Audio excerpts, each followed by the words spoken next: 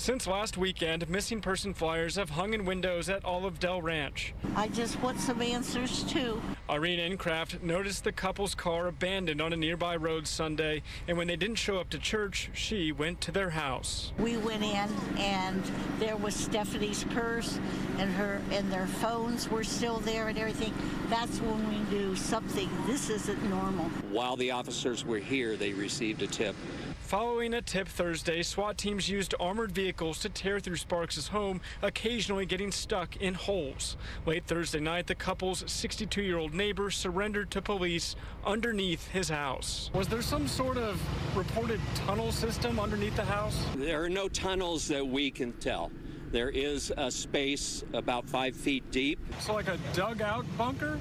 It was concrete. It goes back maybe to the back of the property. Mike was very quiet and laid back. It's hard to believe. He didn't like the Menards.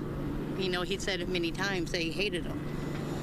But I never thought he'd do something like this. According to Redlands police, Sparks tried to shoot himself with a rifle, but it misfired moments before his arrest. We're all shocked in that because they were good neighbors. A neighborhood now mourning the lives of a couple they call friends. The couple's dog, Cuddles, still remains missing tonight. Crews are going to be back out here tomorrow digging for those remains. Reporting in the Redlands, Matthew Seedorf, Fox 11 News.